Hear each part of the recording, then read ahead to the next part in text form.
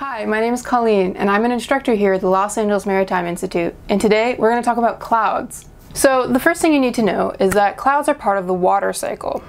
They form when warm air rises from the surface, it begins to expand, then the air cools and shrinks in the atmosphere. As this happens, water vapor will condense and convert from a gas to tiny droplets and ice crystals.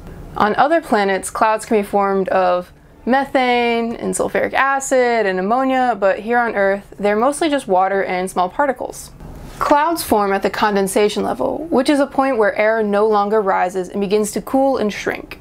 We see clouds in Earth's homosphere, which includes the troposphere, stratosphere, and mesosphere. Cloud formation is affected by an assortment of factors, including geographic location, air temperature, particles in the air, and humidity.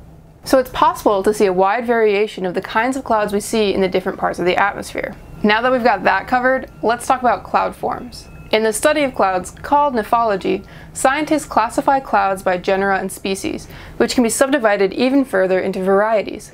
There are more than 15 cloud species, 9 varieties, and an assortment of features and accessories that further divide cloud types. But today, we are only going to focus on 10 basic cloud types and how to identify them. Clouds form at different sections in the atmosphere. There are high-level clouds, middle-level clouds, and low-level clouds.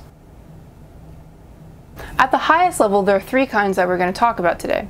There's cirrus clouds, which are high-altitude, thin, and wispy-looking cloud streaks, and they're made of ice crystals.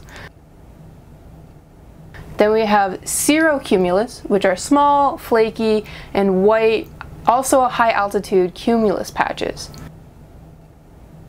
And then we have cirrostratus, which are thin, transparent, high-altitude layers capable of producing a halo. So if you've ever looked up in the sky and you've seen like a ring around the sun, that's a cirrostratus cloud.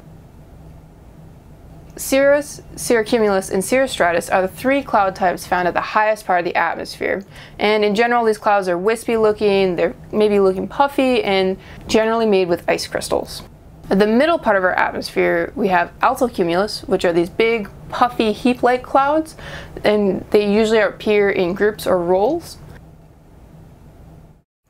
And then we have altostratus, which is like this featureless gray layer of cloud, and it usually masks out the sun. And then the third mid-level cloud that we have is the nimbostratus, which is a dark and featureless layer, and it's responsible for rain and snow. Okay? So we've got altocumulus, altostratus, and nimbostratus, which are 3 cloud types found in the middle level. And a fun fact is that the nimbostratus cloud is actually a cloud that starts in a lowest level of the atmosphere, but it grows vertically up into the middle level. And then at the lowest level, we have 4 clouds that we're going to talk about. We have the cumulonimbus, which is this dark storm cloud, and it's extremely vertical looking. And then we have the cumulus cloud, which is low altitude. It looks very puffy. It's kind of like when you learn how to draw clouds in school, it's what you think of. It's the big puffy sheep-looking like clouds. And then we have the stratus, which is a gray, featureless. It's just kind of like this gray blob, this nebulous blob of cloud, and sometimes it touches the ground. And then we have stratocumulus, which are these thick, puffy heaps of cloud that are usually connected to each other. So cumulus, stratocumulus, stratus, and cumulonimbus clouds are found on the lower level of the atmosphere. And you should know that cumulus clouds have the potential to grow vertically into the middle level, and cumulonimbus clouds are the only clouds that it extends into all 3 levels, though usually the base is at the lowest level.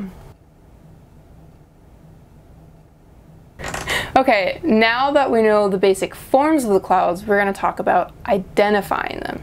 So what I like to do is I like to think of them in 5 different groups.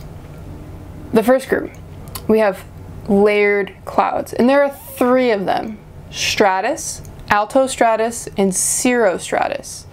Now these clouds can be described generally as featureless blanket cloud layers. And each of these clouds are found at different levels. So you got to look at like the thickness and the color and the density and the shape. Okay. The next group are heap clouds, which are cumulus, altocumulus, and cirrocumulus. These clouds are all puffy and again found at different levels.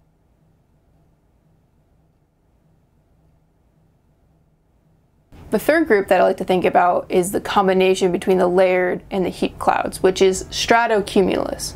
They're low-level clouds. They fall somewhere between a cumulus and a stratus clouds, so they're usually alone and have a lot of characteristics that make it unique. So if it looks kind of like a stratus and also kind of like a cumulus, it's probably a stratocumulus, which is the 2.